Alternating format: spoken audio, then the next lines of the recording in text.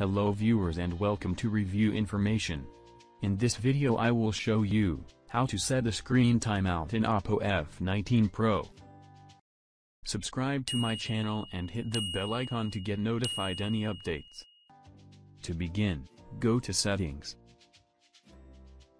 From Settings, select Display and Brightness. Now tap on Auto Screen Off.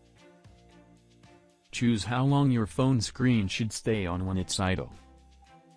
That's it. From now on, your phone display will go black after the selected time period. You can simply choose the amount of time that works best for you. So in this simple way, you can set the screen timeout in Oppo F19 Pro. Thank you for watching.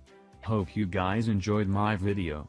Please subscribe my channel for more videos. Goodbye.